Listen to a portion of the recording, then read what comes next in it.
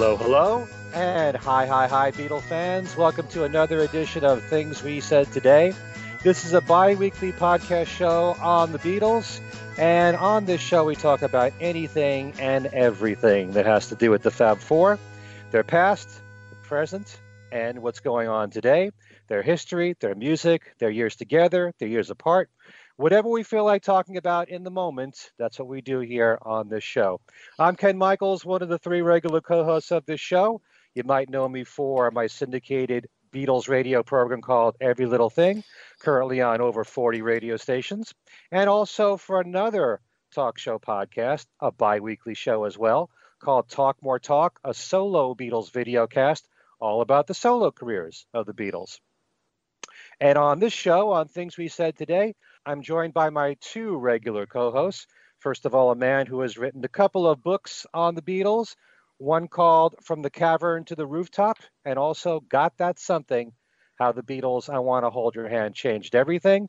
Currently working on a series of books on the solo career of Paul McCartney, and that's Allan Kozinn. Hi, Allan. Hello, Ken, and hello, everyone. And also, we have with us someone who's been a staple part of radio in the New York area for almost 40 years, as he's been on New York's WFUV and all that time.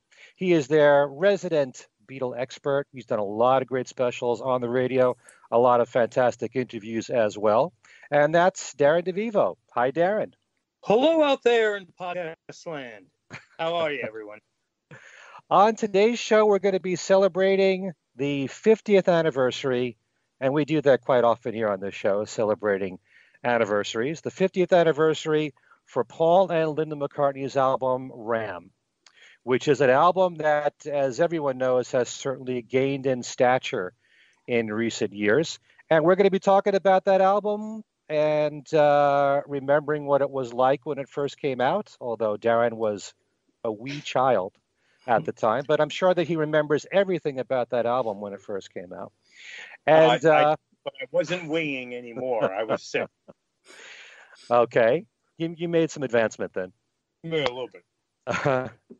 And so it's all going to be about Ram, and we're also going to talk a little bit about a brand new tribute album for Ram that just came out called Ram On. But as usual, we will get to the latest in Beatle news. And we'll start with news that just broke today. Rolling Stone, as well as everybody really, Variety and Spin, they are reporting that a new docu-series, McCartney 321, is about to launch on Hulu on July 16th. This is the one we've heard about with Rick Rubin involved as co-producer with McCartney. This will be a 6-episode series with Paul going over the entirety of his career, his recordings with the Beatles, Wings, and his 50-year solo career. McCartney and Rubin will go over the songwriting influences and personal relationships that have inspired Paul's work over the years. In a statement, Hulu Originals and ABC Entertainment's president, Craig Erwich, said, "Never before have fans had the opportunity to hear Paul McCartney share, in such expansive, celebratory detail, the experience of creating his life's work. More than 50 years of culture-defining music. To be an observer as Paul and Rick Rubin deconstruct how some of the biggest hits in music history came to be is truly enlightening." End of quote. So there you have it. The big date will be July 16th when this premieres on Hulu. And I hope it comes out on Blu-ray then after that. Yeah, that would be nice, DVD and Blu-ray. And it would be nice if it was shortly after it premieres, or the all 6 episodes there. Yeah. Last week on May 14th, to celebrate the 50th anniversary of the Ram album, the video, remastered for 3 legs, premiered on YouTube. And I know that I read that they're also supposed to have remastered Heart of the Country, the video, premiering on YouTube, but I haven't seen it there. And I just watched it, and it looks pretty good, just like it did when the remastered CD came out. Yeah, in 2012. The one that is on YouTube is from 2012, but if you download it, when you download it, it comes also with an audio file and with a text file saying what it is. The text file has something about RAM 50 on it. So it looks like they might have just replaced the video that was up there and all the other materials that were in it, but it still looks like it was posted in 2012. So that could be the update that's there. Okay. Did you read the text, Alan? Yeah. Yeah, that's Okay. how I know that. Well, is it just basic information that most of us know about RAM? Yeah, basically, it's almost like a very short press release. I think it says, the only album by Paul and Linda McCartney, and but it had something like a web address or something that had RAM 50 in it. So I was assuming it was new because of that, because that same address is given in the text file that comes with the 3 legs clip. Okay, very good. All right. Also, as far as RAM is concerned, I'm sure many of our listeners are aware that the half-speed master for RAM has just been released.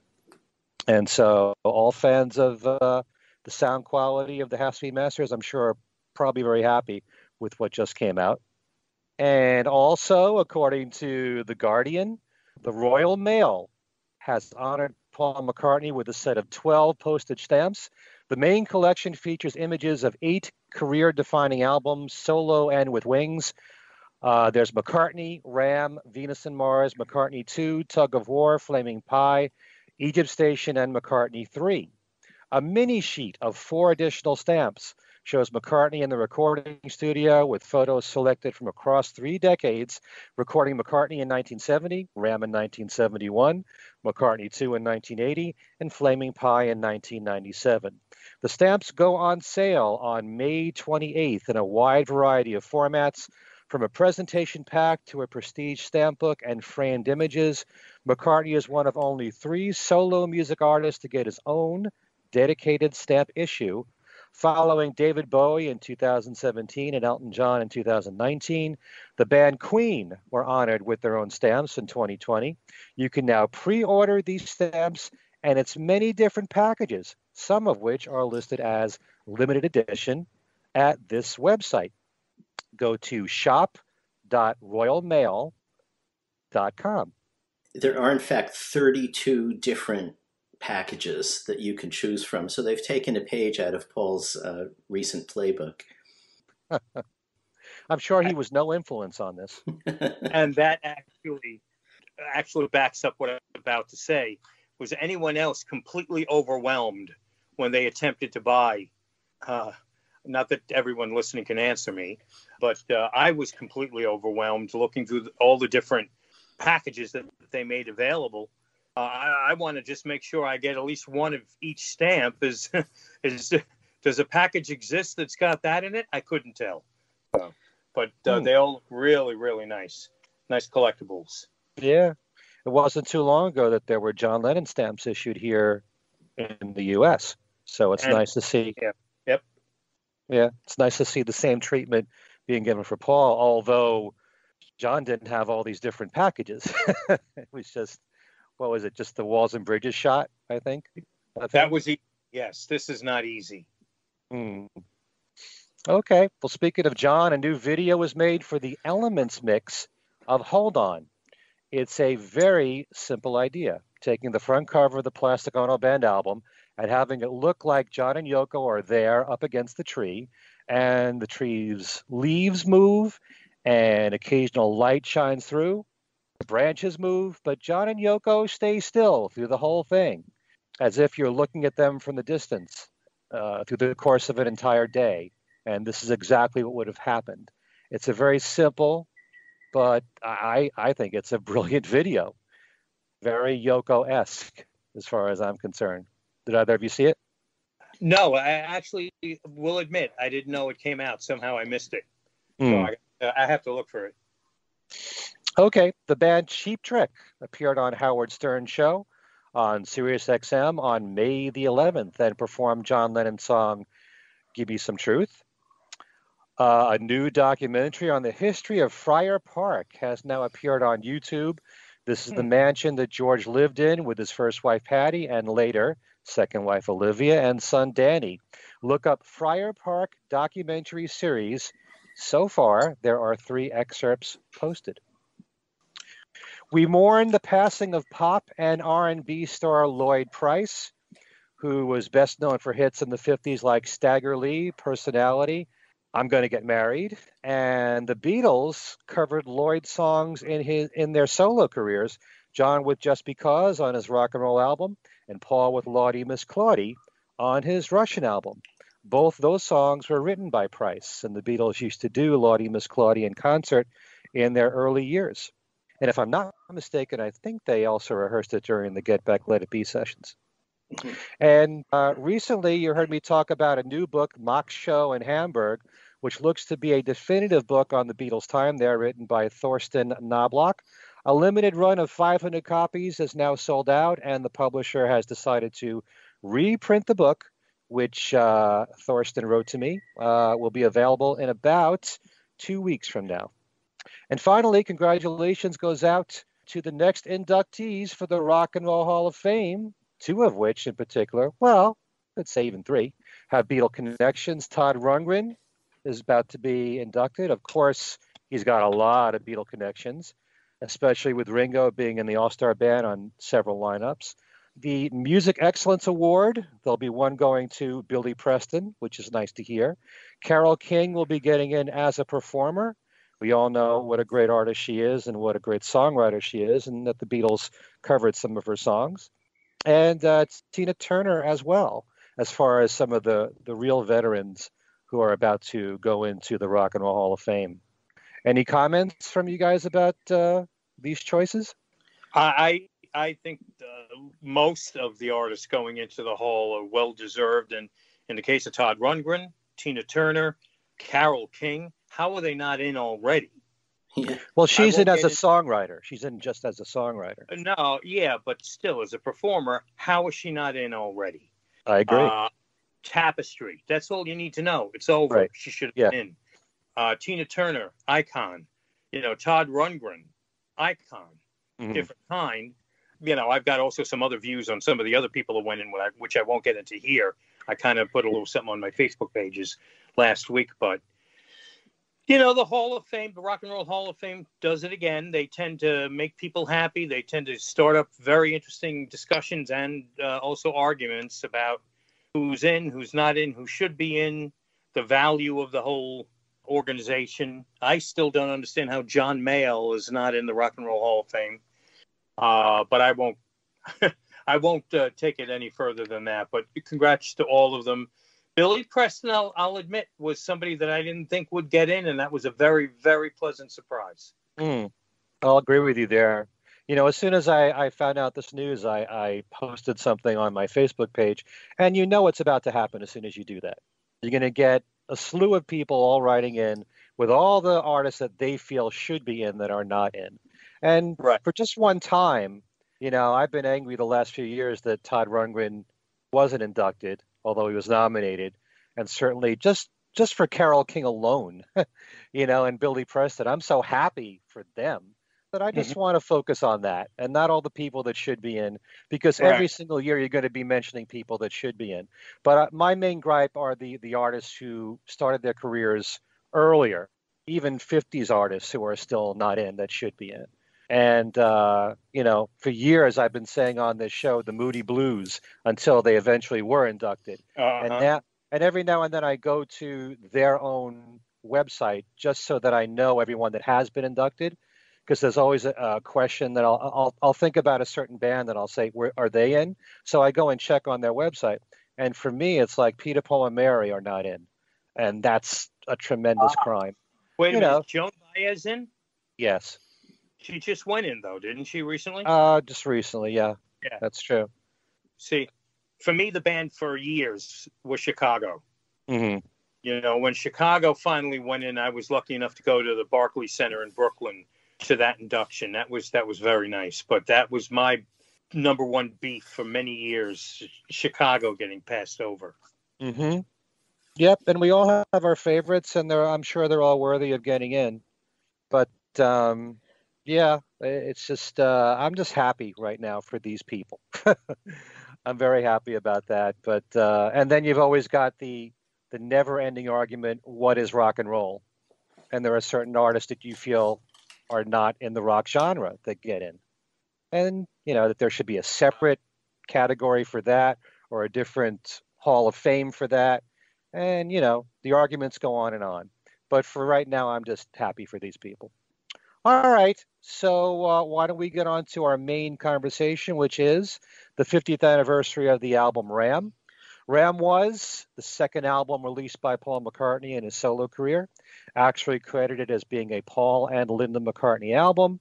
It was recorded from October 16th through April the 7th. October 16th, 1970 to April 7th of 1971. At Columbia Recording Studios and A&R Recording Studios in New York and Sound Recording Studios in Los Angeles. It was released May 17th in the United States, May 21st in the UK. Peaked as high as number 2 here in the United States on the Billboard charts, and yet it went to number 1 in the UK. Prior to the release of Ram, Another Day was released as a single, and that was recorded during the same sessions. That was released in February as a single. As far as songs from the actual album, Uncle Albert Admiral Halsey was released in the United States on August the 2nd, and it became the first of 9 number 1 singles that Paul had in the U.S., whereas The Backseat of My Car was released as a single in the U.K. That was on August 13th, only getting to number 39. It should be pointed out that Eat at Home was released as a single in various countries, Australia, New Zealand, South America, Japan, and continental Europe. It actually made the top 10 on the charts in New Zealand and the Norwegian and Dutch charts. As I said, it was released as a Paul and Linda McCartney album, though it has the seeds of being the start of Wings, since Denny Seiwell drummed on it, and Hugh McCracken, who played guitar on the album after David Spinoza left. Hugh was actually offered to be a guitarist in Wings, but turned it down. And so to go into a bit more detail on the Ram album, why don't we hear from Allan? I should start with a slight correction. Actually, the first day of sessions for Ram was October 12th. Okay. And if you want to think of the recording period as starting when Paul did the auditions for drummers and guitarists, that goes back to October 9th. It was a really, really complicated album to make, and I think a lot of people don't quite know that because they haven't, really looked closely into what was going on in Paul's life at the time. I was just looking over the stuff that's going to be in the book about just the Ram sessions and the stuff leading up to the Ram sessions, and it's 6 chapters of the book. Ram. Wow. So just to put it in context, so Paul releases the McCartney album in April and immediately hightails it up to Scotland. He just doesn't want to deal with the fallout of, the self-interview and everything that was going on around that, and the financial arguments with John, and so he goes up to Scotland, and, partly it's springtime, so he's got a lot of things to do as Paul the gentleman farmer, seeing to all kinds of stuff up there, which is detailed in the book. No reason to go into it now, but while he's doing it, he had his guitars with him, obviously, and a piano, and he started writing songs for what was going to be his next album, which he didn't really have a clear concept of. And he wrote all through that spring and summer and into the fall. And that includes, for instance, they went on a bunch of trips, up to upper reaches of Scotland. And I think they popped into the Orkneys. And in the course of that, they had to take a little boat trip between some of the islands. And during that, he wrote some of what became Uncle Albert and Admiral Halsey. also, some of that was written just in the car on the way up. There is a section, you'll know which section I mean, but it used to be a separate song before he stitched it into Uncle Albert and Admiral Halsey, called Gypsy Get Around. And that was a separate song originally, and very Beach Boys-like. So, that was something for the girls, Heather and Mary, with Linda, I guess, to sing in the car when they were driving up. And, it just became an element of this album. By the end of the summer, he put together a cassette demo of all the stuff he had been recording through the summer. And it had 29 songs. And why don't I read you the list? Heart of the Country, Too Many People, Why Am I Crying? That's probably, that could be 4th of July, because that's part of the lyrics of that song. Possibly. Why am I crying? It's the 4th of July. Mm-hmm. Interesting. Yeah. That's interesting. Okay. Backseat of My Car, So Sad. Do you know what that was? Oh, so maybe Another sad. Day. Yep. Yeah. Gypsy Get Around. Ram On. You get the impression listening to the album that Ram On might have been just a little, impromptu studio thing he did, but he actually wrote it during the summer. 3 songs for Rupert. He had thought about doing Rupert as a movie and had acquired the rights to the character during the time of the McCartney album. So there are versions of a Sunshine Sometime, guitar song instrumental, also known as When the Wind Blows. And the third one was Little Lamb Dragonfly. That was originally meant to be for Rupert. So those are the first 10. Then Smile Away, Love Is Long, which became part of... Long-haired lady. Yeah. And then the next part, too, Come On Little Lady. Come On Little Lady was Eat at Home. And it was part of a medley with a thing called Buddy's Breakfast and Indeed I Do. Then Monkberry Moon Delight, which was part of a medley with a thing called Frenzy. Get On the Right Thing, Little Woman Love, Country Dreamer, Long-Haired Lady, the rest of the Long-Haired Lady, I Lie Around, 3 Legs, We're So Sorry, which we now know as Uncle Albert. So we've now had 2 parts of Uncle Albert, We're So Sorry and Gypsy Get Around. Let's see, A Love for You, She Can't Be Found, which was Hey Diddle. Right. Some People Never Know. Hands Across the Water, which is the third part of Uncle Albert, Admiral Halsey. Tomorrow, Big Barn Bed, Great Day, and I Am Your Singer. That's 29 songs. And yet he still wrote more on the way to New York. What he did was they went to the south of France, celebrated Linda's birthday down there, drove up to, I think, Le Havre, and took the SS France to New York. The SS France was a luxury liner. Incredible thing. I mean, in the book, we have a bit about the boat, how much alcohol was consumed on an average trip, stuff like that. Interesting little details. On the boat, he wrote the flip side of Another Day, Oh Woman, Oh Why. And then in New York, during the sessions, he wrote Dear Boy. So it was an incredibly productive period for him creatively. And yet he got to New York. He didn't have a band. He knew he had to audition one. So local 802 of the Musicians Union provided him with a contractor. A contractor is the guy who basically signs up all the musicians. But, they didn't just do it and deliver the musicians. Paul wanted to audition. So they gave Paul a list of guitarists and a list of drummers.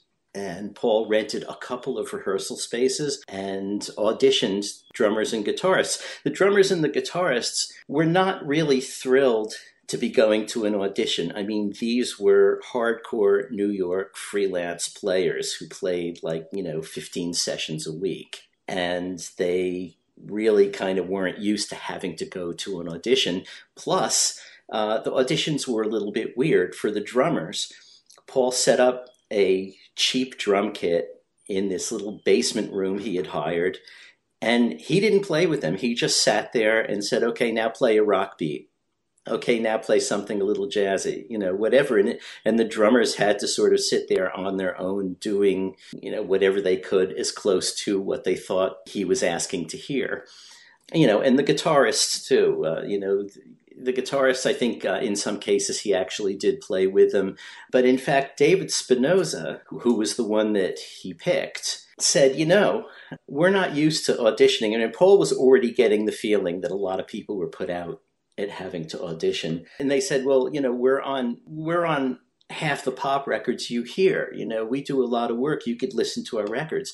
And Paul basically said, I know something about making records, and I know that what you hear on a record is not necessarily how the person plays, and I want to hear you guys play live.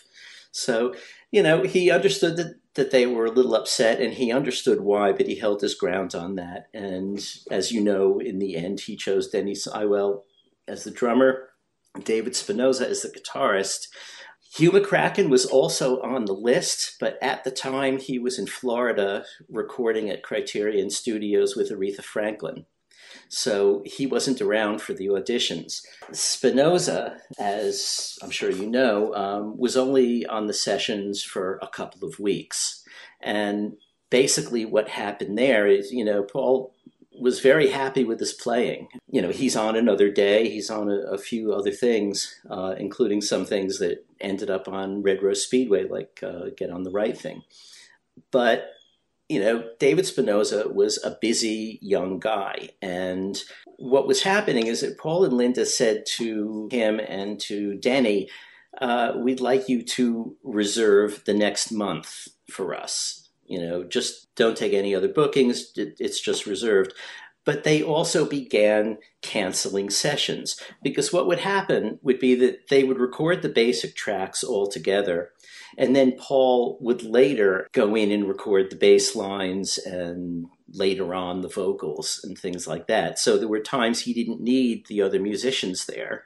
And that's how he arranged it. But if you were David Spinoza, who was doing 15 sessions a week, and you were keeping your full week free, and then Tuesday and Thursday were canceled, you're out 2 days' pay.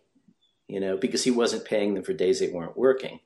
When they were working, he was paying triple scale. So you could look at it either way. I mean, Denny obviously didn't have a problem with it, but David Spinoza did.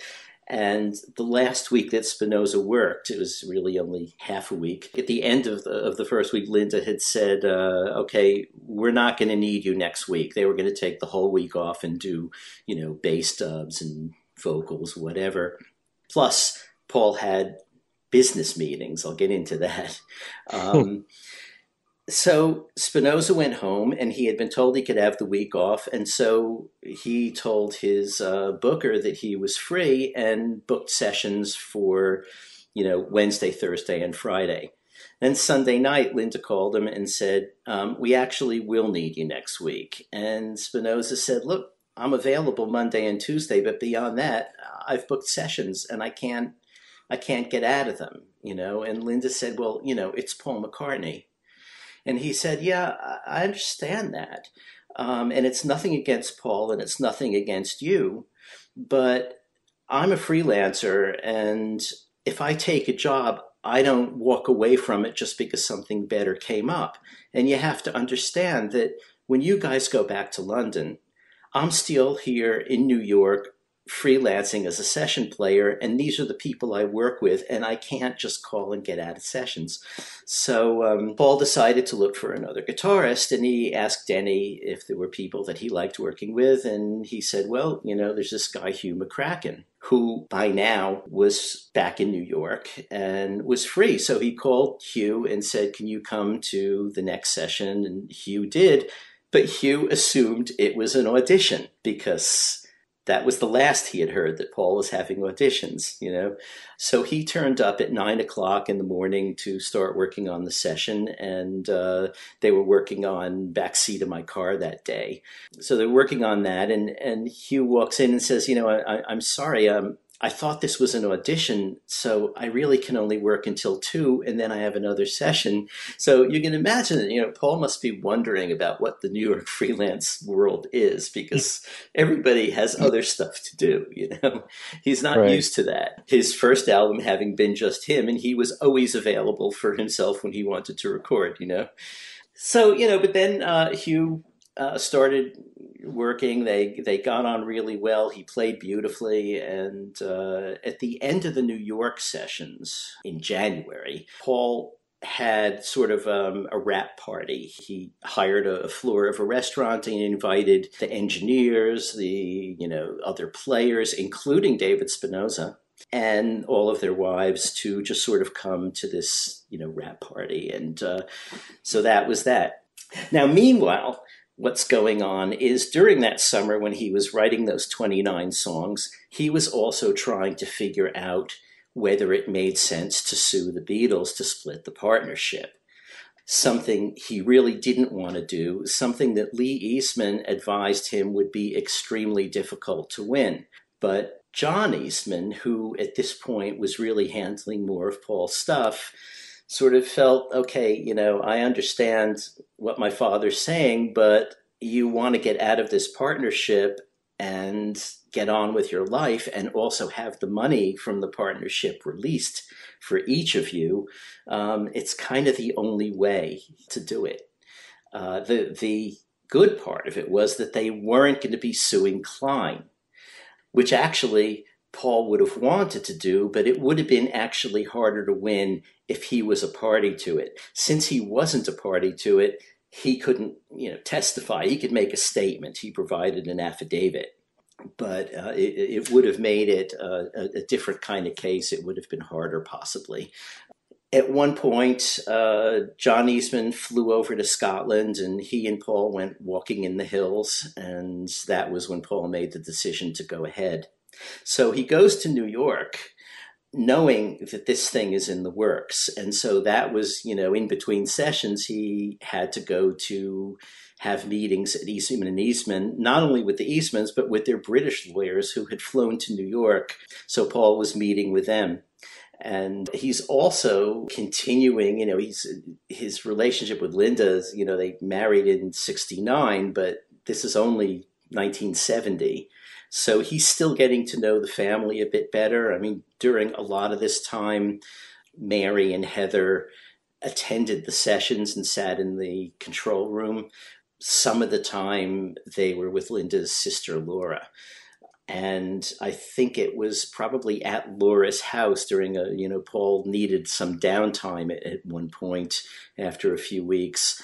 And they went to see Eric Clapton at the Fillmore and then drove out to Long Island and hung out with Laura. And it was there that he wrote Dear Boy, which is about Linda's ex, really, Mm-hmm. And then, should I take a break and let you guys No, say but what fascinates me about this whole thing? Well, first of all, just the mere fact that Paul was so amazingly prolific at this time with all these other problems weighing on him. Yeah. You would think that would get in the way of it all. Right. But still, he kept on writing so much. Mm-hmm. But can you just answer, I don't know if you're at liberty to discuss this, but how did you find out this list of 29 songs? What kind of proof is there for that? Well, the cassette exists. It was found in 2011 in a drawer, probably up in Scotland, I think. And it was in an envelope with the logo of the Compagnie Générale Transatlantique, which was the company that owned and operated the SS France, which was the boat Paul sailed over to New York on. So he brought that cassette with him. But yeah, the cassette exists, and Paul has it. That would have been nice to put in the RAM archival box set. Tell me about it. It really would have. Do you just picture like in a drawer in your house where you would have Band-Aids, rubber bands, pencil erasers, some spare pennies and whatnot, that Paul has a drawer like that in his house? Oh, and there's a cassette tape in there. Yeah. With all of these demos. So underneath the package of unopened chewing gum and Band-Aids. Oh, here's Ram tracks. Yeah.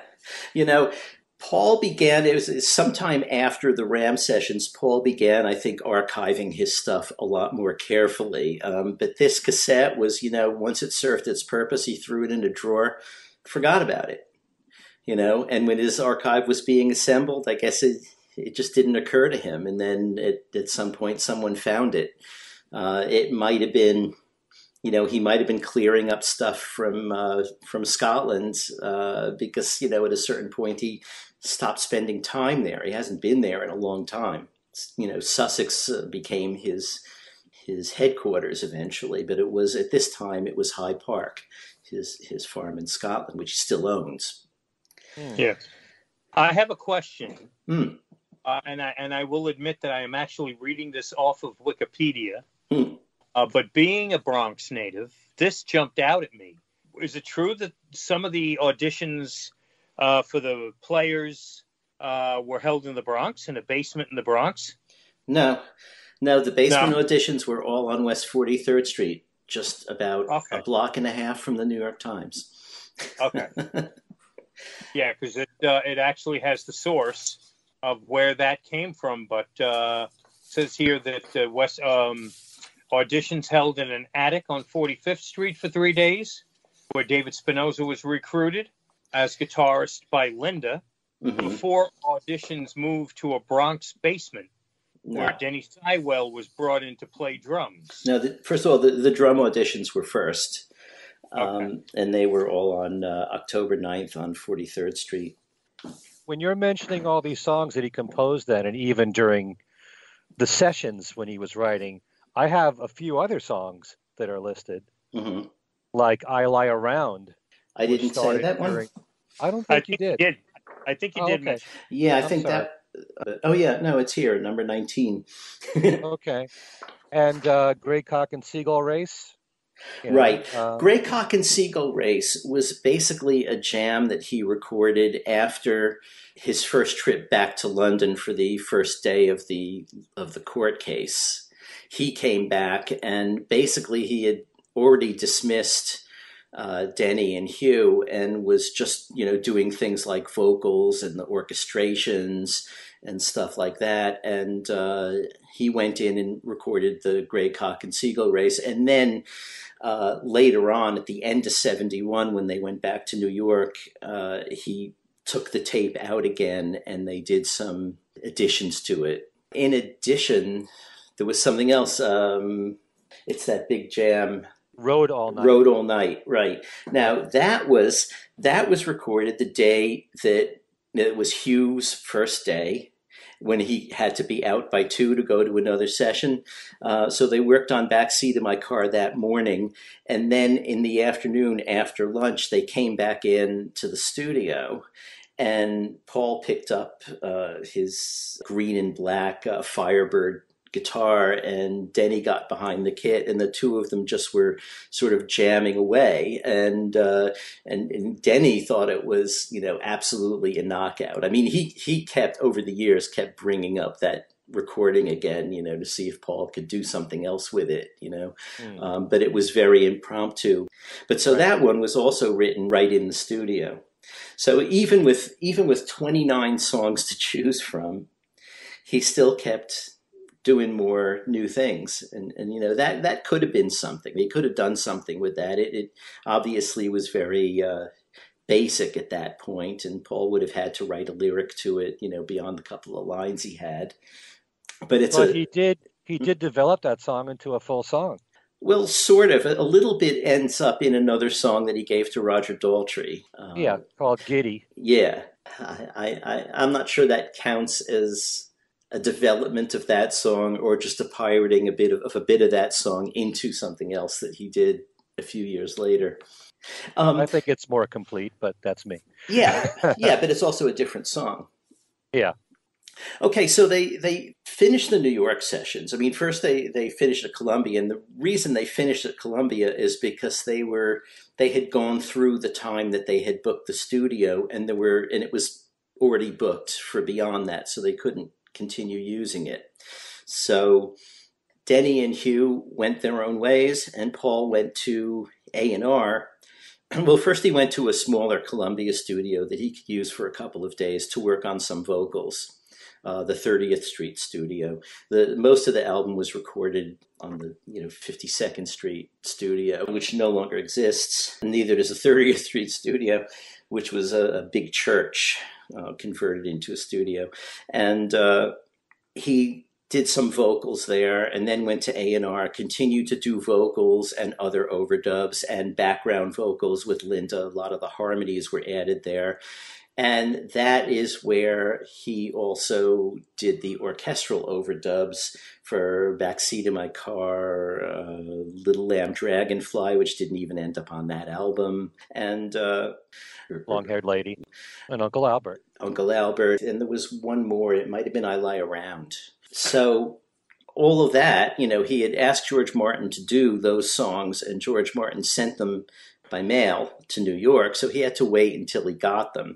Then he had to contract players, which, isn't something that, contracting orchestra players wasn't really something that Paul did, A&R Studios, one of the owners was Phil Ramone. He was the R.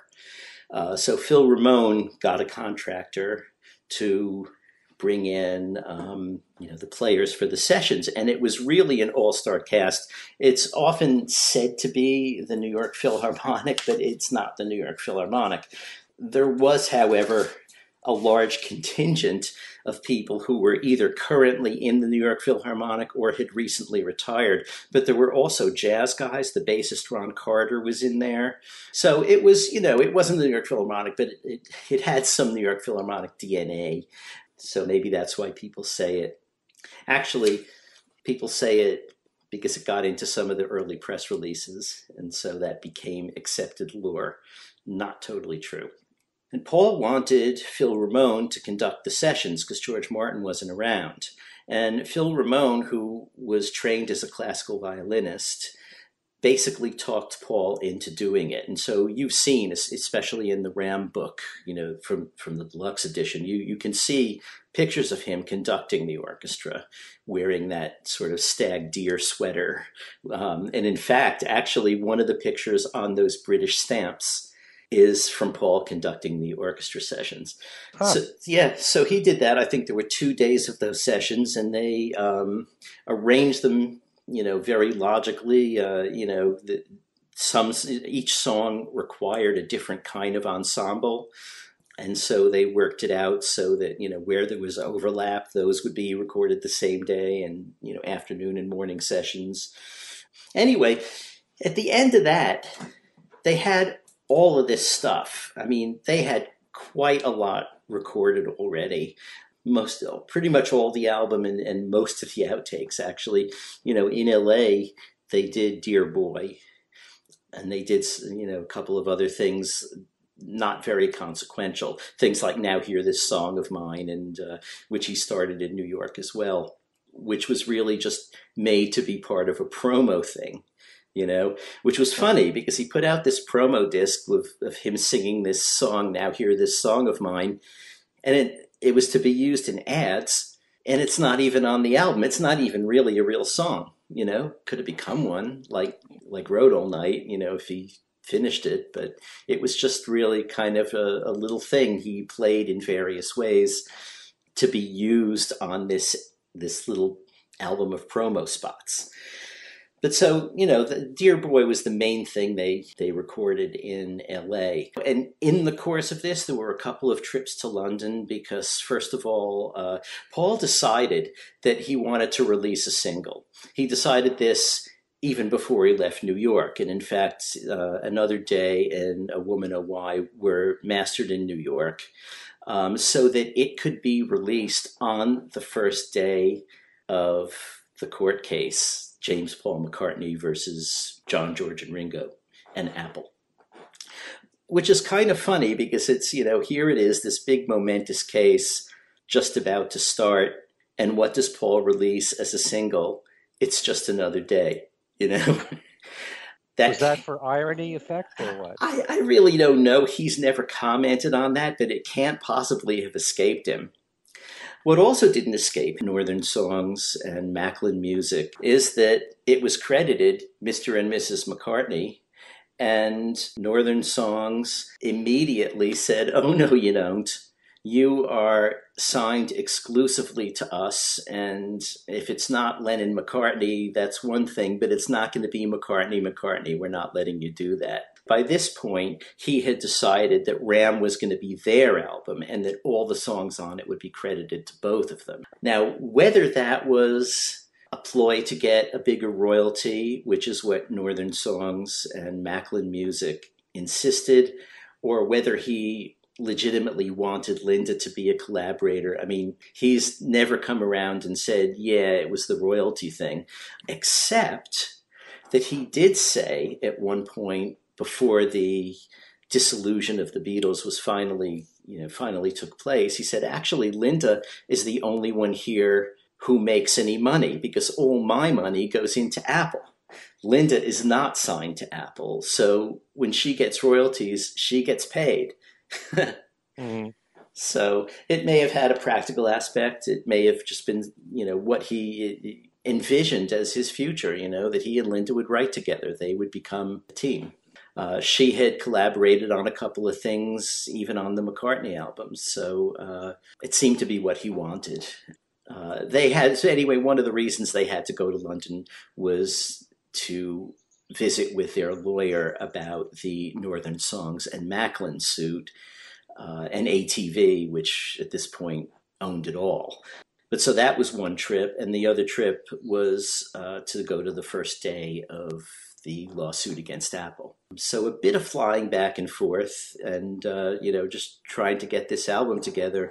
And in the end, Eirik the Norwegian, with Paul looking over his shoulder, sort of assembled the track list that Paul, set out. Anyway, so I think that's an overview. My main question after everything you just said, Allan, is when is your book coming out? Not soon enough. This is all fantastic information that you're offering here that for most of us, we've never heard before. So, really? Thank you. For a lot of it, yeah. It was unbelievable. Well, thank you. We worked very hard on this book. So Ben and I are coming up to break into your house and get a manuscript. I was wondering if you could repeat the part that came after McCartney was released in April 1970. No, I'm just kidding. Yeah. How long after? And then I'm sure we want to sink our teeth into the album a bit. But in a nutshell, how much was Paul toying with the idea of forming a band, which would become Wings, when he was doing Ram? If not, how long, once the work was done on the album, did Paul think, you know what, I want to be in the band again? It did occur to him, and not just because he, knew that at some point he wanted to go back on the road. He wanted to go back on the road at the end of the Beatles. And he was saying to John, let's just tour around in a little bus and make impromptu stops at a little bar, which is sort of what he ended up doing with Wings, except it was a university instead of a bar. But in New York, during one of the sessions, first of all, Sid Bernstein happened to pop by mistake, went into the wrong studio because the Rascals, which he represented, were in one of the other CBS studios.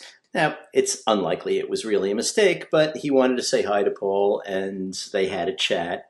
And Sid proposed the idea of Paul getting a band together and doing a tour with the Rascals. Paul probably never seriously thought of that, but Sid did leak it to Rolling Stone.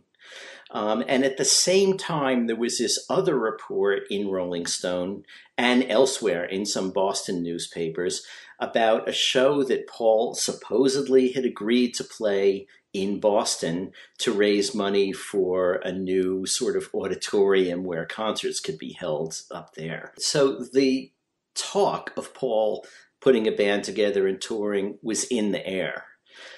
And it wasn't all that long after he got back to England, a couple of months, before he called Denny and Hugh and invited them over to Scotland.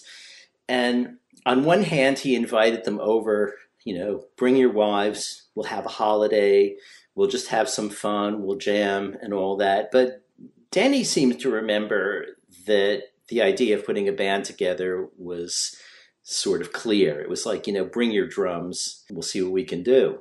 And the reason that Hugh didn't join, actually, there were a few reasons. I've always heard that the biggest reason, it may not be the biggest reason, why Hugh said no was that he was, in fact, living the dream. He loved being a session guitarist, and he was a very much in-demand session guitarist, and he was getting all the work that he wanted. He loved that life. He wanted to stay in New York. He was very happy having that kind of a life, and he didn't want to be a touring rock star.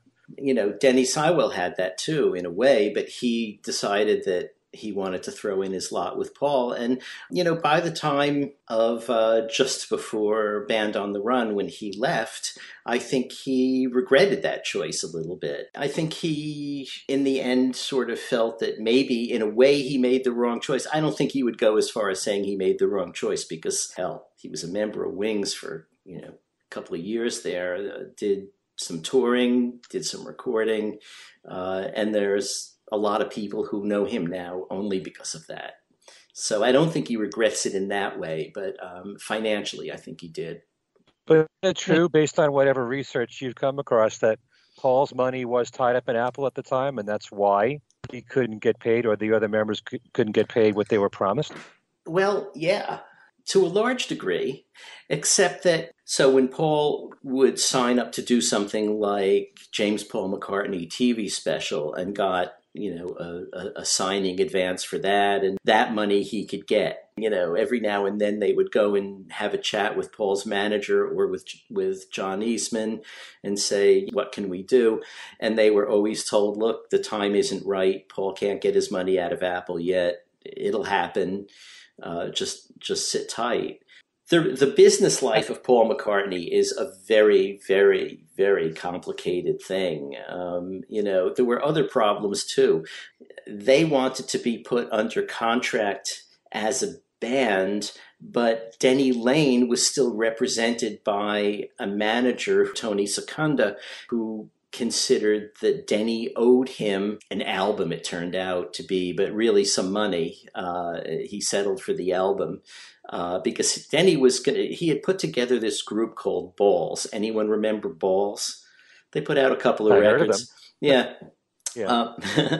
They put out a couple of singles, but never finished their album.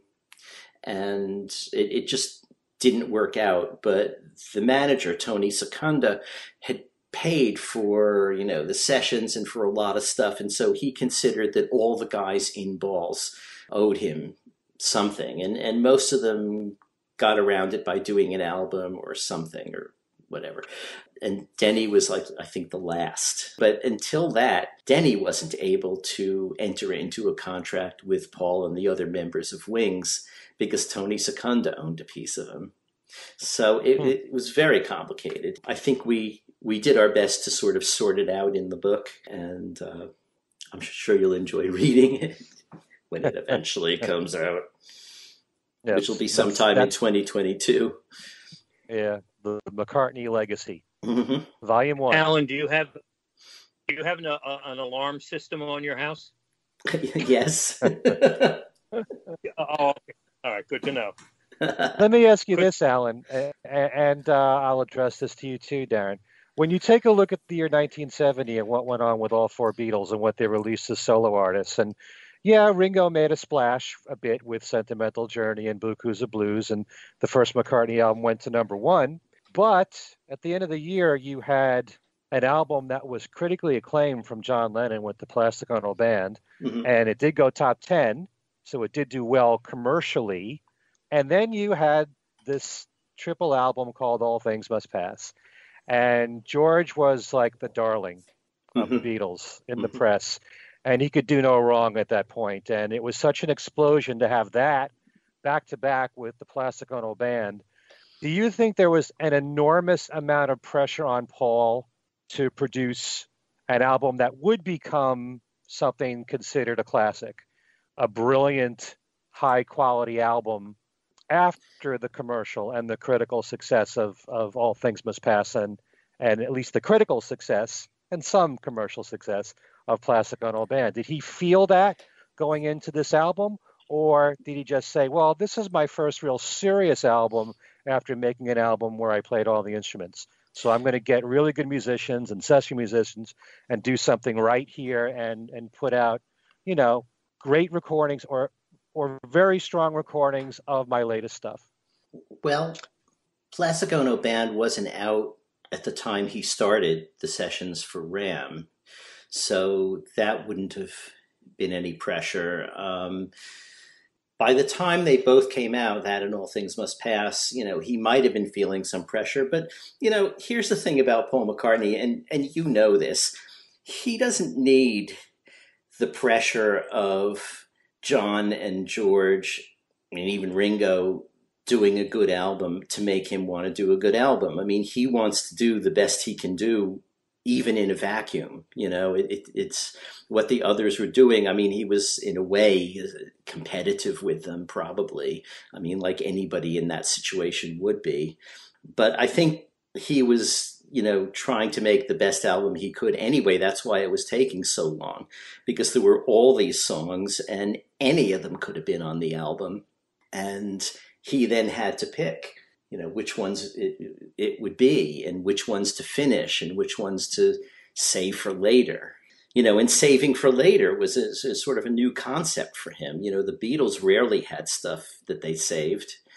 And there was really very little on the first McCartney album, except for, When the Wind is Blowing, one of the Rupert songs that was left over. So this was sort of new. I mean, he's recording tons of material for, B-sides for what became Red Rose Speedway, all kinds of things. But he was really supposed to be just making an album. He could have taken the first 10 songs he recorded and that could have been the album. But he didn't, he just kept working and working. And that's probably what they were perceiving as an inability to finish. He just wanted to go and make sure he had, I guess the optimum stuff, that he could put on this album and it would really be a blockbuster. No, I was going to say, let me play, play devil's advocate here. I would have thought McCartney would have had an enormous amount of pressure, maybe pressure that he put on himself, with McCartney coming out of Abbey Road and having to prove himself as a solo artist. I always thought McCartney was a very interesting first album to put out. If I was doing it, I would want Abbey Road too. You know what I'm saying? Right. And McCartney was not that. McCartney was a very bold move to do the anti-Abbey Road. Now, I was too young. All right. I pointed. I was born in 1965. I'm 5 years old when McCartney comes out. I'm 6 when Ram comes out. I had no concept of any of this, although I was aware what they were doing. I was aware that they had just broken up. I sort of got the gist of things. And later on, I found out that the critics were really tough on McCartney because he was perceived as the guy who broke the Beatles up. And the reviews of McCartney were pretty harsh. I would think that Paul felt pressure to deliver with Ram, being that it seemed like the world was against him. Do you think that any of that was the case in his decision to make the type of album he did with McCartney? And was he feeling pressure with Ram, not only because of what George did and what John did, but the perception that the critics, the public had? Well, there's that. There's really something to that. And in addition, one thing I didn't mention is that, so around Christmas 1970, he and Linda and the girls went back to Scotland for the holidays, basically. And it was while they were there that the first installment of John's Rolling Stone interview came out. Now, the harshest stuff was actually in the second installment, but there were a number of little barbs in the first installment that, got under his skin a bit. So he not only had the competitive pressure, but he also had, what John's saying about him in the press publicly. That can't have been too comfortable either. And also probably pushed him on. John was asked what he thought of McCartney's album, which would have been McCartney at that point, and he said, "Yeah, Paul's album is rubbish."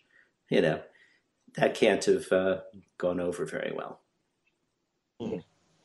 And it could be that, in a way, to use the comparison Darren set up about Abbey Road and versus McCartney, McCartney was a little more like the Let It Be album, except, that obviously there was overdubbing because it was just him, but it was simple and off the cuff and straightforward, like Let It Be was supposed to be. And Ram was a little bit more like Abbey Road. And, there were some orchestrations. There's a, great variety of things. There are songs, like Uncle Albert is really 3 songs joined together. Long-Haired Lady is a couple of songs joined together. Another Day was a couple of songs joined together. So, it's much more in the Abbey Road style. So, maybe you're right. Maybe he felt that, okay, doing the Let It Be thing just got me critical brickbats. Maybe I should, up my game for the second one. Right. And thus go to a studio, hire musicians who, to play on the session and make a record a little similar to how, what he had been doing with the Beatles, as opposed to a homemade thing where I'll plug this in here and see what happens, like what McCartney was. Yeah. I just want to add something. All this, blather from me, and I have not mentioned my co-author, Adrian Sinclair, and I'm, sitting here feeling extremely guilty about that. So I should mention it. This book is a collaboration between the two of us, and Adrian did an awful lot of work and research as well. And not to mention that part of the process of writing the book was like there were a lot of mysteries turn up. What do they mean? What does this mean? Can it have been this date if he was also here? That kind of thing. And we spent a lot of time going back and forth and digging out stuff and, arguing, what the logic of something was. So this is really the two of us, and I don't want to seem like I'm taking all the credit for it. And you mentioned, I think, our last show, we're looking at 2022 for this first volume. Yeah. Apparently, COVID has taken its toll in the publishing world. And so things have gotten put back a bit, which is a pity because it was supposed to be out like this summer. And right. I would have enjoyed that. Yeah, can't wait. We're recording this actually on the actual 50th anniversary of the U.S. release. It just struck me, May 17th. Mm-hmm. Just thought I'd throw in a fact I here. planned it that way, Darren. All right. Well, now I already mentioned that I was 6 when Ram came out. I yet have vivid memories of hearing Uncle Albert Admiral Halsey on the radio. I was very much into listening to WABC. Those from the New York City area will know music radio, WABC. And my mom bought me the Uncle Albert Admiral Halsey single. And the things I remember, I don't remember what 2 hours ago, what I was doing, but I can remember when I got my record, Paul and Linda McCartney threw me because all you'd hear on the radio was new Paul McCartney. Here's Paul McCartney. Here's Paul McCartney, Paul and Linda McCartney. And the title threw me too as a 6-year-old. What's an Uncle Albert Admiral Halsey? Probably radio was also just saying it was Uncle Albert was the name of the song. Mm-hmm. So I was very much aware of what was going on at that time and loved that song and Too Many People. But I didn't really get to sink my teeth into Ram, the album, until a few years later when I believe I got it as a birthday gift in the mid-'70s. But Ken and Allan, not to point out that you're older than me, The two of you have memories of getting the record, putting it on your turntable for the first time, or your 8-track player. So what was your impression? You're a year removed from the Beatles breaking up, that becoming a public thing when McCartney announced it. A year later, now here's Ram, McCartney album number 2. What were your initial impressions? Do you remember your initial reactions to Ram? I guess maybe Allan should. No, Allan talked a lot. Let him rest his throat. Yeah. And you mentioned first your thoughts. I remember liking the album when it first came out. It's not like I was blown away by it. I just liked all the songs. And, in the back of my mind as a 10, 11-year-old, I wasn't thinking to myself, a year ago, the Beatles broke up. And then on this date, John released this and George released this on that day. I wasn't thinking in those terms. There was just so much music pouring out of the four of them as individuals that I certainly never felt any loss for the Beatle breakup. There was just so much more music coming out of them. And this was just the latest one that Paul had put out. I didn't compare it to the first McCartney album. I just liked all the songs and played it all the way through and liked it thoroughly. And it's only, as years have gone by and decades have gone by, that I like the album more and more.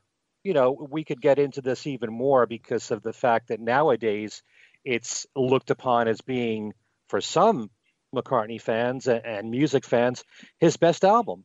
Mm-hmm. And that's not what was said at the time when it first came out. Although I know Allan has some information about that, about the reviews, whereas most of us are so used to hearing about all the negative reviews that came out at the time, especially with Rolling Stone. For me, I was unaffected by all that stuff. I just bought the album, played it a lot, liked it a lot, listened to each album as it came out without making all these comparisons. And, I think that today it sounds like a very modern album, as though it could have just come out today. It sounds really fresh. And it has, all the hallmarks of a great McCartney album, which is a lot of variety, extreme eclecticism, incredible hooks, incredible melodies, possibly the best vocals of Paul in his solo career throughout an entire album. And that's saying a lot because his vocals have been amazing for, most of the time in his solo career.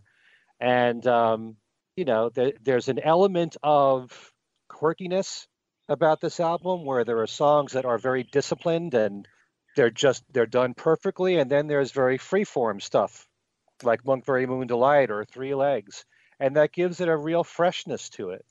And for the people that love when McCartney rocks out and wants him to be edgier, you can't get much better than Monkberry Moon Delight or Smile Away or Too Many People and those songs. You want the screaming voice from Paul? You got it on this album. And as witnessed with everything else that he had been writing at the time and what's ended up as bonus tracks or, the B-side, A Woman, Oh Why, great vocal there, screaming vocal. It was an amazing time for him. He was, as Allan pointed out, so prolific. He was on fire. Once you look back now at this period, at all the music that he was writing, some of which he held off on releasing, it's truly an amazing album. But at the time when it came out, it was just a very good album to me. Not one that at that age, you don't really analyze anything. You're just taking it in and trying to enjoy it. And I definitely enjoyed Ram from the get-go. Mm-hmm. Allan, your first impressions? Yeah, I don't really remember my first impressions that much, other than that I know that I didn't like Long-Haired Lady much. I didn't like Monkberry Moon Delight that much. And, again, at the time, the world was pretty much divided into John people and Paul people. And I was mostly a John person at that point. I liked some things Paul did, but I liked what John was doing better. I liked what George was doing better. And so I probably didn't even give it a fair hearing at the time. So it was a bit later that I finally got into it. And, obviously writing this, I got more into it than ever before, because listening to outtakes and listening to, trying to reconstruct the way the songs were put together in the studio. And, and now Backseat of My Car is like one of my favorite McCartney songs ever.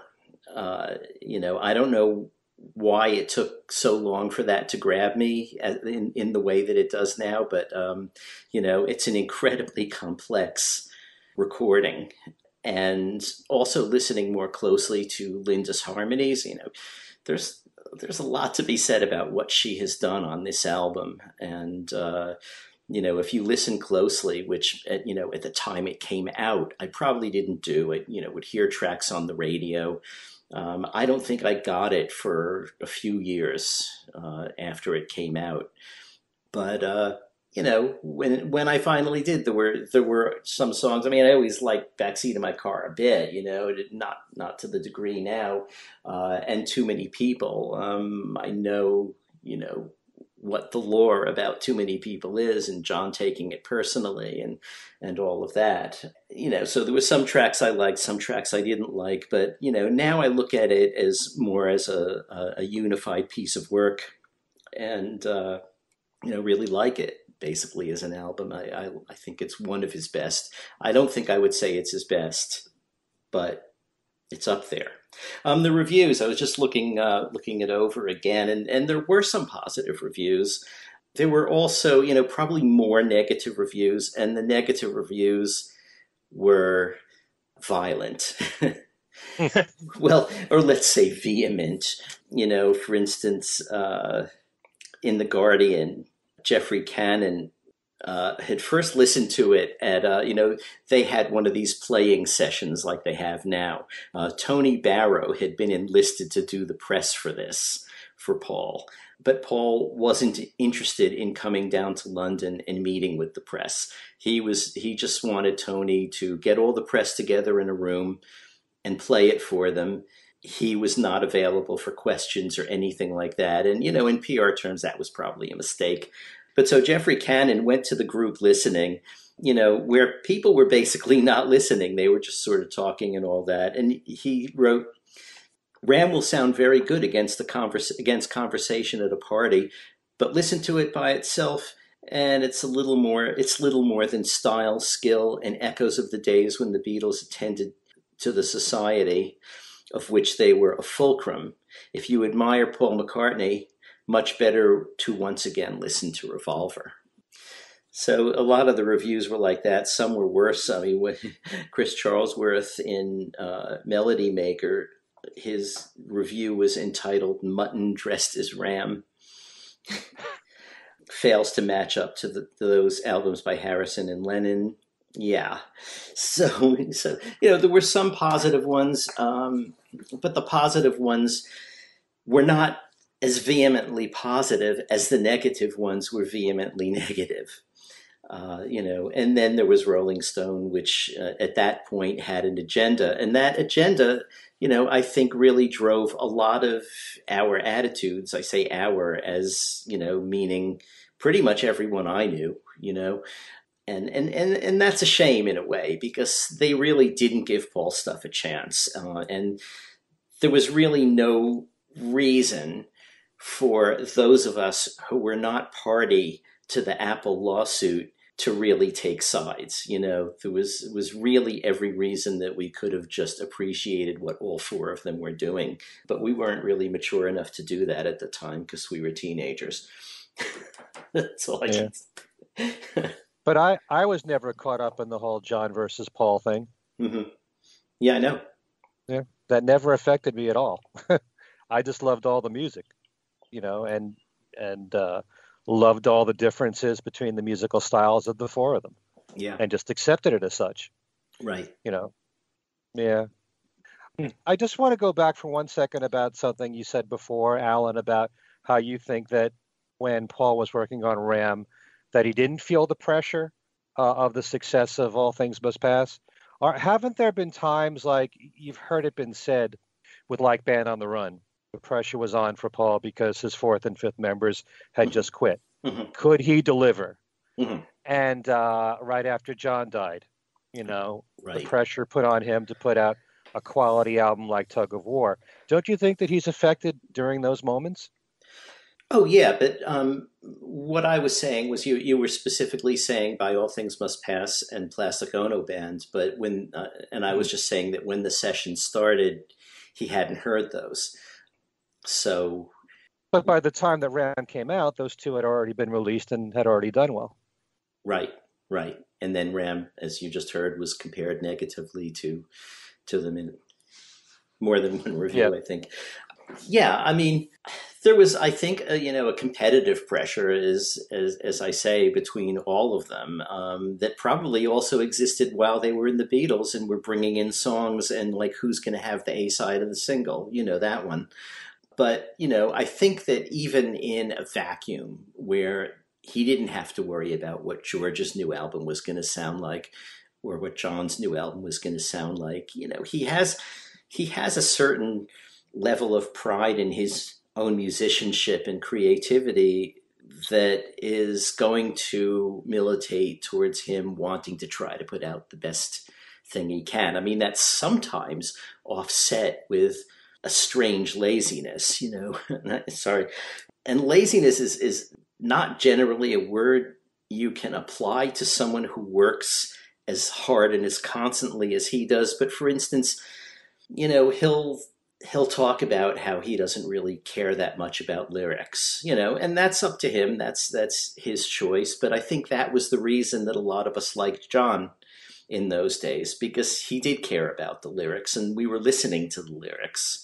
And, and the comparisons, were, usually in John's favor if you were going to compare.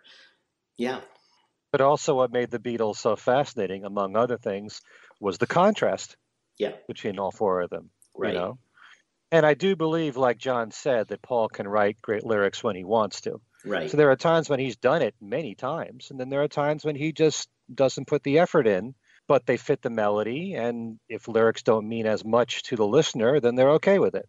And, I don't have a problem with that. Mm-hmm. There's one of the things that from time to time has always bothered me a bit about McCartney, because you could almost tell when, and it's a remarkable indication of his talents, that not that he mails it in, but that maybe the effort isn't there, or it's directed in another direction. I still feel ultimately now that lyrically Egypt Station is a weak album. Yeah, because there's stuff that he's done that's got more oomph to it. Even some of the lyrics on McCartney 3 are to me better than Egypt Station. Paul has that reputation of being that type writer. Not being a typewriter, but being that type of writer. Yeah.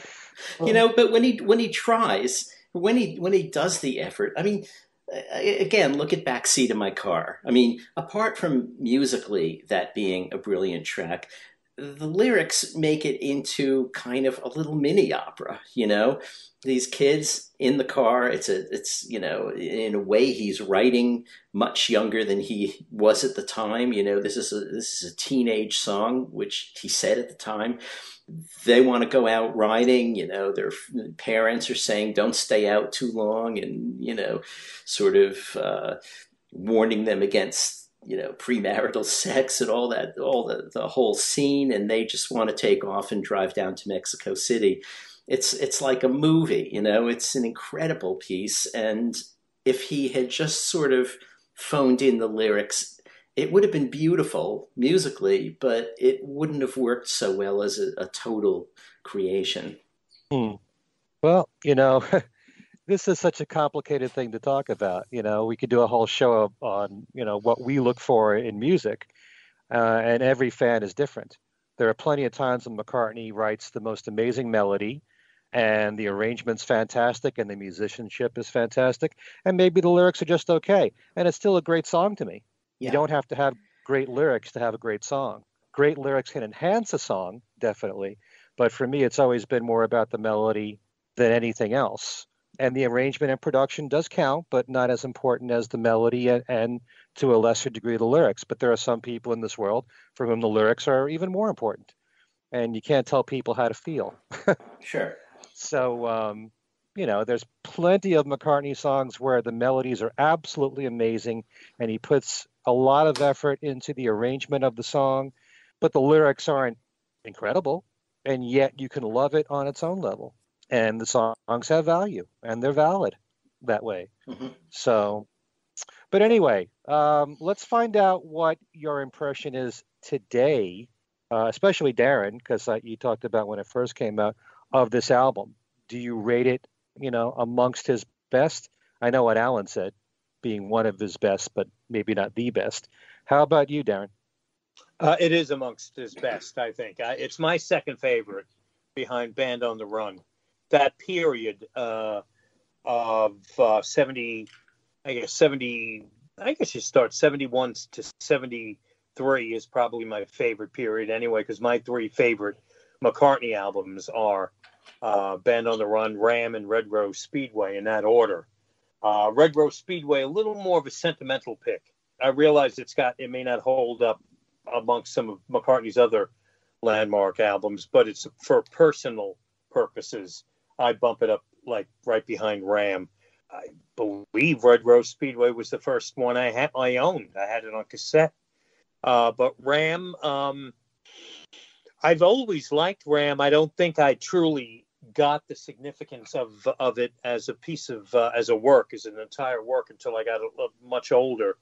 And it's his most Beatles-ish album. So many songs on Ram I could see of being tunes that the Beatles might have worked on had they stayed together and were doing an album in the early 70s.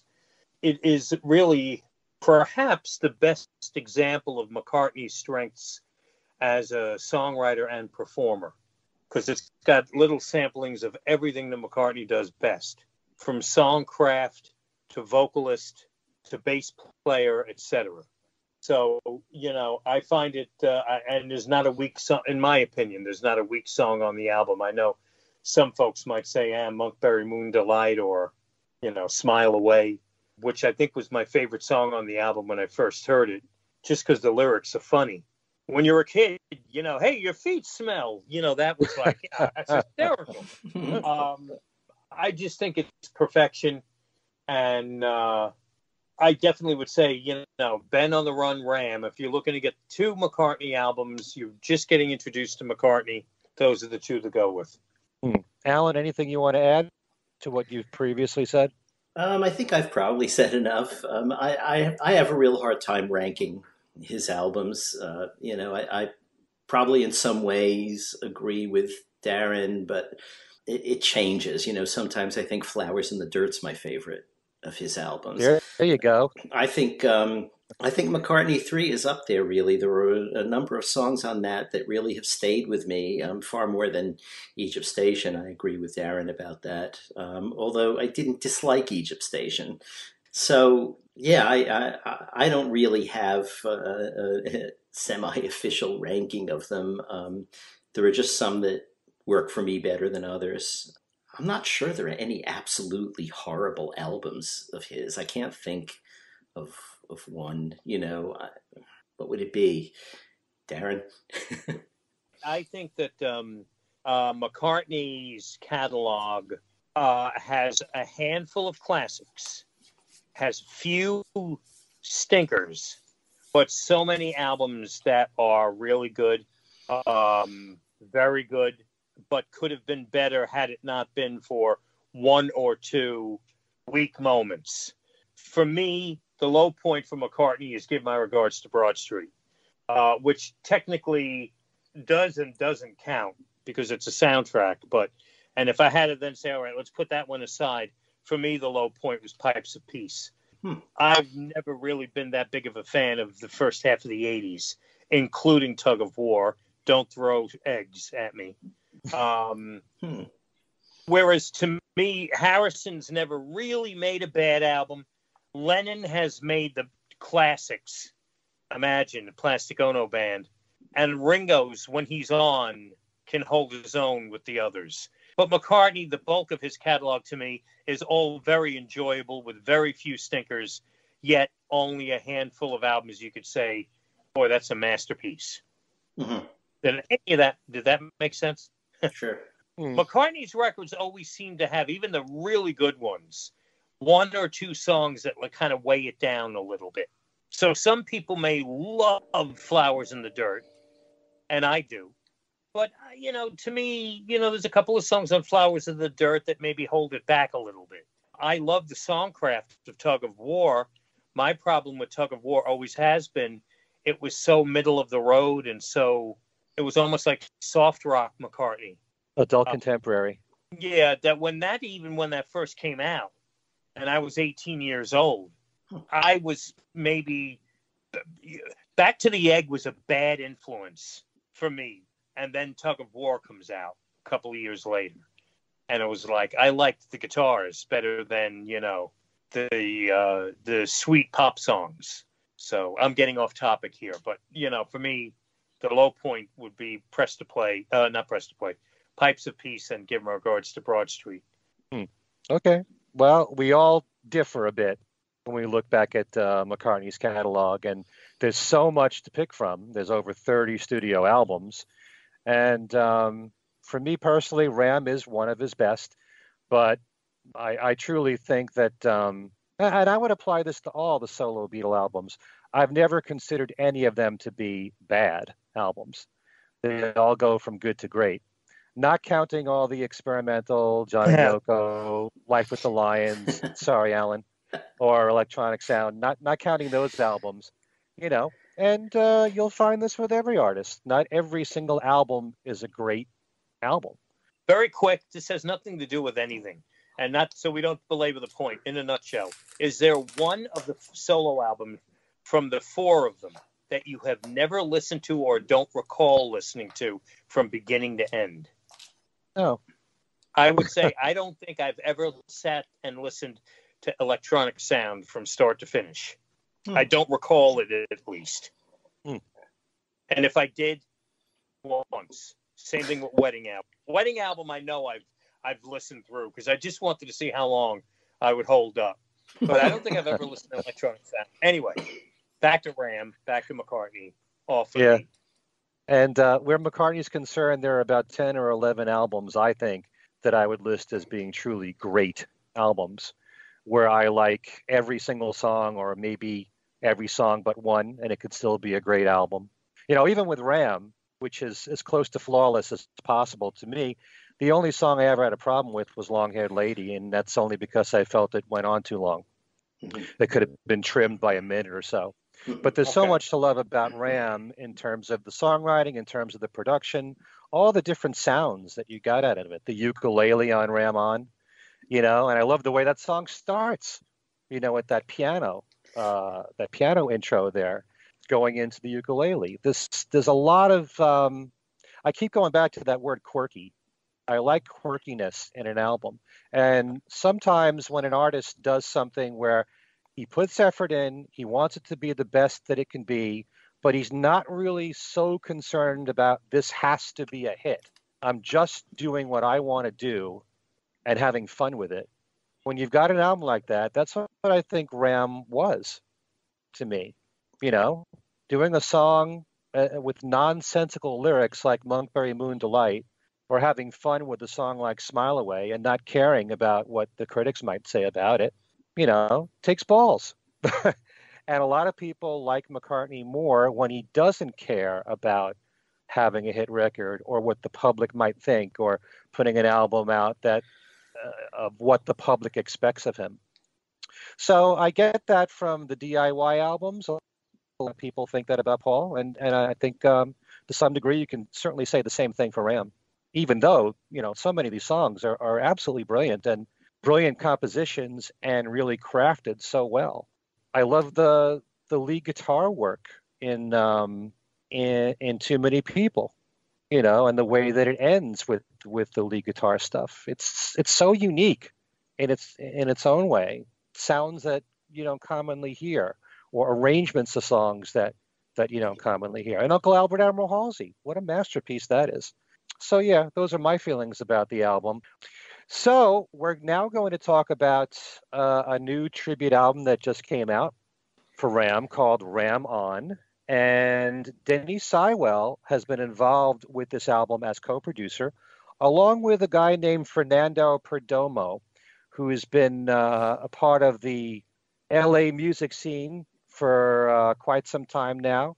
He's done production work. He's a singer-songwriter. He's played a variety of instruments. He's a great guitar player. He's also been in the Netflix documentary of Echo in the Canyon, and he's backing up Brian Wilson, as well as Norah Jones in the film, and Regina Spektor. He actually played on the official soundtrack album of the film, along with Eric Clapton, Neil Young, and Stephen Stills. And he's played with people like Todd Rundgren and Curved Air, and also the very last Emmett Rhodes album he played on as well.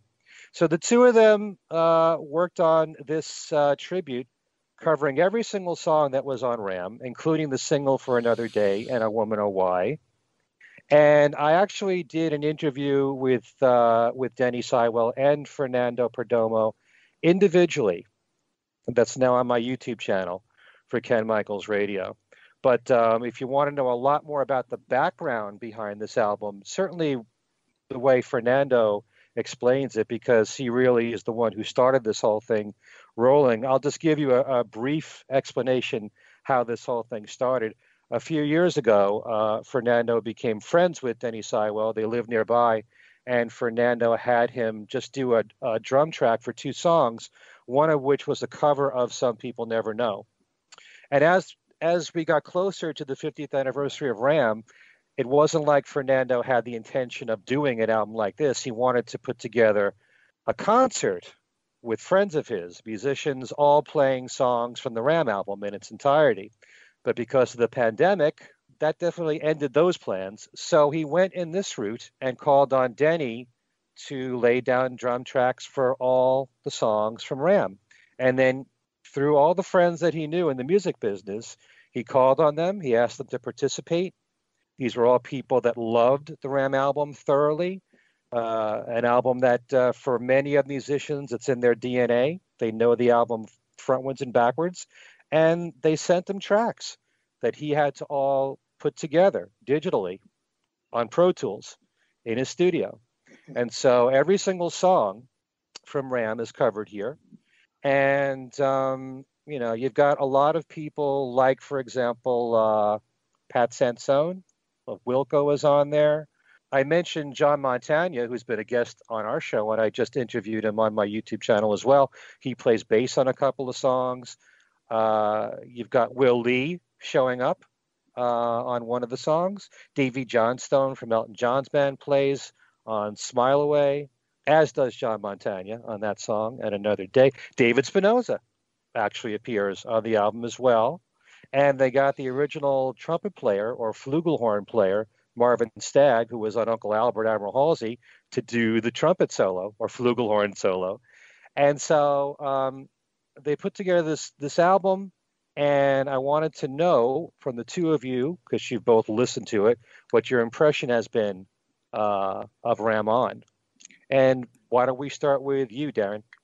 I am sort of funny when it comes to tribute albums. I tend to prefer, if you're going to do a tribute album, if you're going to do an interpretation of a song or an album, I would prefer that you kind of like take the song and try to make it your own and kind of keep some thread of familiarity, but work with the tune. You're paying tribute to the artist by recording the song. That right there, period. You've accomplished your goal. But, play around with it. Kind of, reinvent a portion of it. I feel like I'm talking about McCartney Reimagined. So in the case of Ram On, most of this album, I would go so far to say 95% if not more, is a note-for-note cover of the McCartney album, down to even studio noise and sound effects and maybe a scream that McCartney throws in there. A lot of that is copied, which took away from the experience. It's impeccably performed. The musicianship's outstanding. No surprise, all the people you mentioned, Ken, that play on the album. Kind of like a session player free-for-all. who's playing bass on this track is playing bass on that track, and that guitarist is, and this is also giving a chance for a lot of, I guess most of these musicians are LA based, or at least have significant ties to the LA music scene. It's giving some artists that aren't household names a chance to, come forth and shine. But my big problem with Ram On mainly is that it is a note-for-note copy of McCartney's Ram. And I would have liked something a little more, that took some more chances. Mm-hmm. A couple of tracks should leave it alone. Copy it, you want to do a straight note-for-note, fine, but not the entire album. That said, I'm sure there are going to be plenty of people where that appeals to folks. Tribute bands are big today. Mm-hmm. And, so many tribute bands will copy the band that they're copying note for note. And a lot of people prefer that. I don't. So I'm glad it's here. I'm glad it's an option. I can't imagine why I would put it on when I could just put on McCartney's album. I very much am a Denny Seiwell fan. I enjoy the two Denny Seiwell trio jazz albums that he's done in recent years. Mm-hmm. And I think his drumming is outstanding on this album. Just, note for note. It's like putting McCartney's Ram on a copying machine and running off a copy of it. That's what this is. A few interesting people. You mentioned Pat Sansone, who's a friend. I've known him from not only Wilco, but the Autumn Defense, which is a great band that he fronts with Wilco's bass player, John Stirrett. Eric Dover is on this album, and he was a late member of Jellyfish. And I'm sure there's plenty of Beatle people out there who love Jellyfish. And he's worked, in a couple of other notable bands. And Durga McBroom, who for a number of years was one of the backing vocalists with Pink Floyd. In fact, pretty much all of the post-Roger Waters period, when Floyd toured, Durga McBroom was one of the backing vocalists with them. And another connection, which I didn't know this till earlier today, her band Blue Pearl is actually her and Youth from the Firemen, which I never knew. So, Ram On, it's too much of a exact copy of McCartney's, the original. Okay. I should have said before I even asked your opinion, Darren, that this is very faithful. These are faithful arrangements to the originals. And Allan, how do you feel about the approach that was taken on this tribute? I largely agree with Darren. I do think one of its benefits is that the technology allows for sort of a clearer view of some of the songs. You can hear, in some cases, a lot more of what's going on in dense textured things.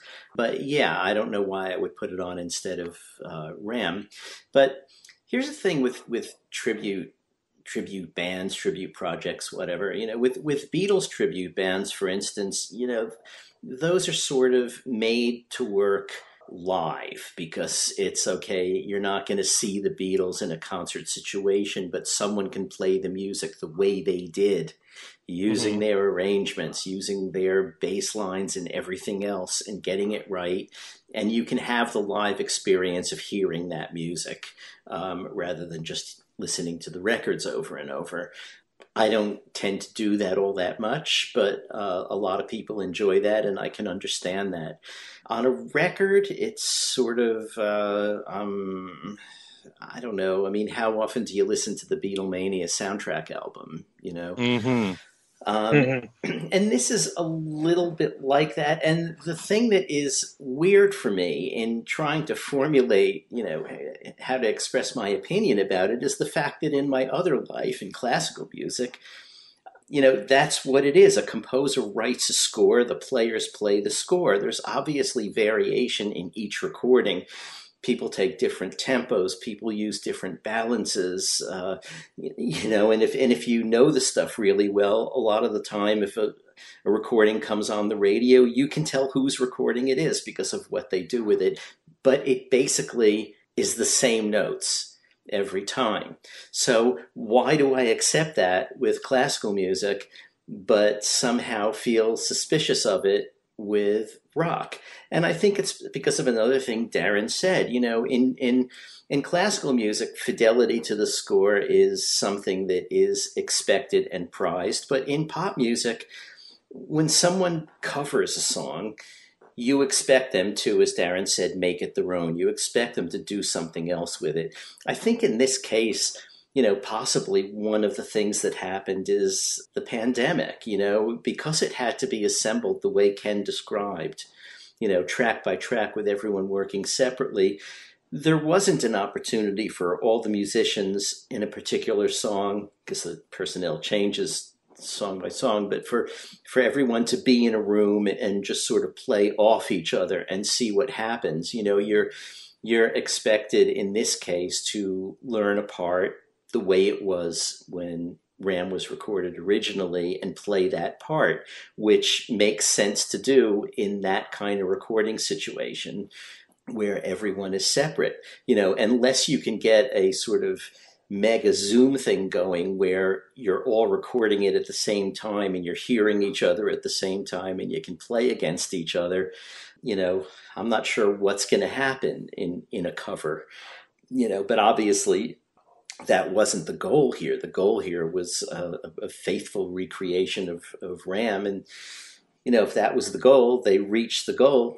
You got to give them points for that. And it is, very well played and sung. And, it's enjoyable, but I don't know how often I'll play it because I have the original. So it's like that, sort of mixed feelings. Like Darren, I like Denny Seiwell a lot, and I like a lot of the musicians individually in it for their work in other contexts. And so I sort of feel bad saying this, that I'm probably not going to listen to it a lot. But I mean, that's the reality. So there it is. Okay. Well, for me, I kind of go back and forth with what the two of you have said. The thing is that I always like when attention is given to an album like this one, which I'm glad to see is more appreciated now than ever before. I like to see tribute albums given to lesser known works of an artist. I would be thrilled if there was a tribute album, say, to Tug of War, or Mind Games or something like that. Anytime attention's given to a work that isn't really appreciated as much as we think it should be, and I know Ram is now far more appreciated than it was in the past, then I'm all for it. And I also appreciate when an artist goes to the trouble to study the song and try to copy it as much as they can. But, like the two of you said, why bother listening to this when you can listen to Paul's Ram? I will tell you definitely that if I was to see a tribute band for Ram give a concert and they were going to play every single song and do it note for note and study it like Beatle bands study Beatle songs, I'd be right there. I'd love to see something like that. But one of the things that I do like about this album is that, yeah, it's very faithful, but there are some differences. And it was produced extremely well, despite the fact that you didn't have all the musicians in the studio at the same time. It's not like I would say these recordings are sterile in any way. It still has a liveliness aspect to it. It captured the spirit of the original album. And there are moments in there in the arrangements when there are some things that were applied that weren't in Paul's recordings at all. There's a piano solo that's in Eat at Home. There's a guitar solo in Eat at Home. That's not the same thing that you hear on the record. There's some guitar playing, lead guitar playing towards the end of Uncle Albert and Admiral Halsey that I hadn't heard in Paul's recording of that. And I do like the fact that the guitar playing that leads right into Smile Away is copied. I thought that was pretty cool to pay that attention to detail like that. I really enjoyed that. Certain songs like Dear Boy, for example, a lot of work was put into that song from Paul with all the harmonies. There's layers and layers of harmony on that song. And I felt that there was work put into this recording of it as well. I get a big kick out of someone trying to copy Ram On with the ukulele there and the piano intro, like I said before. Oh Woman, Oh Why was actually approached as a duet between a man and a woman, a different approach altogether. And I like that. As Fernando has explained, Backseat of My Car was sung by a guy named Brentley Gore, and he actually contracted COVID right at this time when they needed his vocal. And he did it like the day before COVID really kicked in for him. And a song like that, as Fernando has explained, is one of the most difficult to record because, you're singing it in your normal vocal range throughout most of the song, and then he's got that big screaming part at the end. So to adjust to that, to do this completely different vocal, it's not that easy to pull that off. So I know that these songs are not the easiest to record. Look at Monkberry Moon Delight. Timmy Shawn is the lead singer on that particular song. He also does Smile Away. To sing Monkberry Moon Delight all the way through with that kind of voice, that screaming voice, continuous for 5 minutes, that's really difficult to pull off. So I admire it for that reason, But, I've grown to really enjoy cover versions more and more through the years. But like the both of you have said, I appreciate it more when an artist does their own arrangement to a song and, there's more work put into it that way. It's very difficult when you're dealing with something like the Beatles catalog to make your cover your own because everything's going to be compared to the Beatles. And to some people, you can't top the Beatles anyway. But when you do put effort in to do your own arrangement, I admire that, And there have been great covers of Beatles songs. And, like I said, to tackle this particular album, to put the attention to detail that was done by all these musicians, I do appreciate that. And I also know that Denny Seiwell was more involved in this album than just drumming because he approved all the singers for all the songs. And they didn't want to take this approach of having some superstar band. They didn't want a Traveling Wilburys to do Ram. He wanted to be, respectable artists, and some of these names are recognizable, but not, superstar status to most people to do these songs. And they cared more about capturing, the feel and the vibe and the spirit of Ram. And I think they did that, So I know that I'm going to be listening to this more often. I know that I'm going to work it into my radio show, every little thing. And it's just cool to know that anybody's covering these songs. So, for all those reasons put together, I do like this album. But yeah, I can easily understand. And what you said about the album Beatlemania, you're right on the money there, Allan. I would never put on the Beatlemania album. Why bother, listening to a Beatles tribute band when you can have the real thing? So I can understand, this might be hypocritical of me to be supportive of Ram On, but yet because it's such a unique album, it's so tough to duplicate these songs. I love it for that reason and more. Okay. So there you go. All right, so that puts this show to a close. And why don't we give everybody our contact information and let them know what's going on with us. We'll start with you, Darren. All right. First up, you want to check me out on WFUV. I'm on the air Monday through Thursday nights at 10 p.m. And Saturday afternoons at 1 on WFUV, which is at 90.7 FM in New York City, the New York City metropolitan area. And if you still are into the HD radio thing, as far as I know, our HD2 signal is still percolating at 90.7 FM. HD2. Stream us at WFUV.org or get our app and listen to us there. And as I said, 10 p.m. Monday through Thursday nights, 1 in the afternoon Saturdays. And if you want to reach me on Facebook, I have 2 Facebook pages. You could simply send me a friend request at Darren DeVivo or go to my other page and click like. But you'll find me on Facebook, and I'll get you on both of the pages. All right, very good. Allan, how about you? Okay, the easiest way to find me is on Facebook, either under Allan Kozinn or Allan Kozinn Remixed. And also there is a McCartney Legacy Facebook page. It is mostly run by Adrian, but I pop up there now and then. And either one of us sort of are listed as McCartney Legacy when we post there, so it's not always easy to tell. But anyway, there's that. You can contact all of us here on Things We Said Today at thingswesaidtodayradioshow@gmail.com. We have a Twitter feed that is at Things We Said Fab. And we also have 2 Facebook pages. One is just Things We Said Today. One is Things We Said Today Beatles Radio Fans. We always post the shows on both of those Facebook pages and various other Facebook pages that we have peripheral interests in, or, whatever. And you can find us, you can find the shows otherwise on YouTube and Podbean and iTunes. But if you're listening to me say this, you probably already know where to find them. So over to you, Ken. All right. If you want to get in contact with me directly, my email address is everylittlething@att.net. You can also friend me on Facebook at Ken Michaels. By all means, please check out my relatively new YouTube channel. It's been a busy channel of late.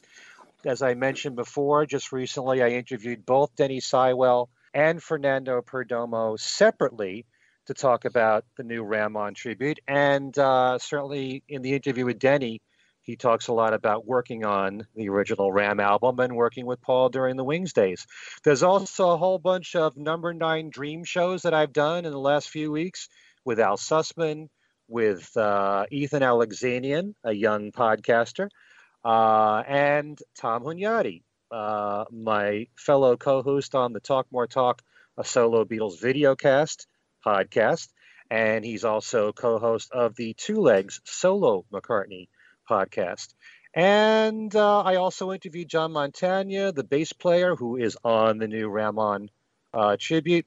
And by the way, let me just mention, since so many of these people that we talked about here on this show have actually been on this show, Things We Said Today, Denny Seiwell has appeared twice.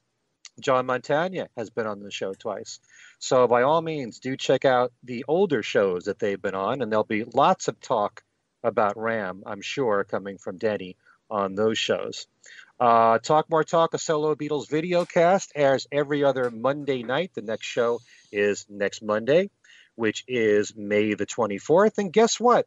We're all going to be talking about Ram. Why? And Fernando Perdomo is going to be a guest on that show. So he's going to be talking about the Ram On tribute, his feelings about Ram, and why it's, to him, like the greatest album of all time. And you can get that on my YouTube page as well. And then there's my website, kenmichaelsradio.com. Don't forget all the different interviews that I have on there. Denny Seiwell's on there too. And Beatles trivia every single week to win one of 10 prizes. You might see Ram On as a prize in weeks to come.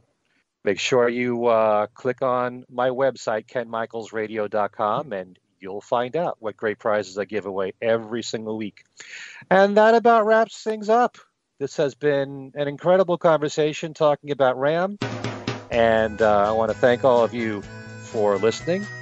And for Darren, DeVivo, and Allan Kozinn, this is Ken Michaels once again saying thanks for tuning in, and Ram on, and we'll see you next time.